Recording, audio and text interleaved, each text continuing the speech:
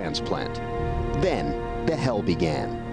Yeah, I mean, I was like somewhat of a freak. I was full of steroids. My face was this large. I had hair growth starting from my eyebrows and up.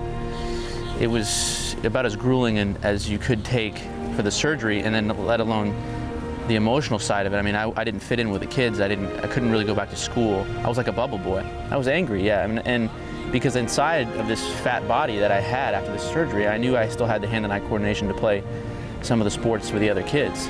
I changed schools, kind of changed my identity a little bit, and by the time I was 15,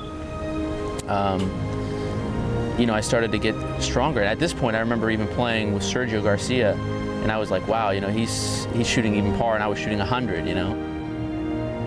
But remarkably, by age 18, Compton was the country's #1 junior player. He was a totally different person. I went to college lighter than I did when I was 12. If you look at pictures from my whole life, it's like 6 different people, you know. And for a long while, life was pretty good. He made a decent living at professional golf. And then, last May, a massive heart attack nearly killed him. He collapsed while checking into the very same hospital where he'd had his transplant. And I was just in shock. I believed that I was going to live forever with that heart. I tried to get back to normal life, but it was like a blown out tire. I mean, I couldn't do anything. It was like an 80-year-old person, and I had to sleep in a chair just like I am right now. And you know, you're wheezing all night with the blood that's filling up in your lungs. And so at age 28, a second heart transplant. Remarkably, he's made it back to the game. For motivation, all he had to do was turn on the television.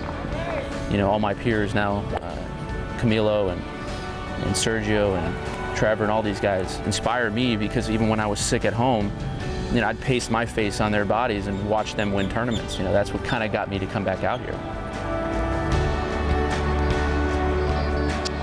You know, in this game we throw around superlatives a lot because there are an awful lot of amazing people, but I think this one really goes above and beyond. And something interesting that Compton told me the other day, we were talking, he said that the baby that he and his wife just had, it was actually 2 weeks ago today, well, that baby is actually the product of 4 different hearts, and a true miracle if you think about it.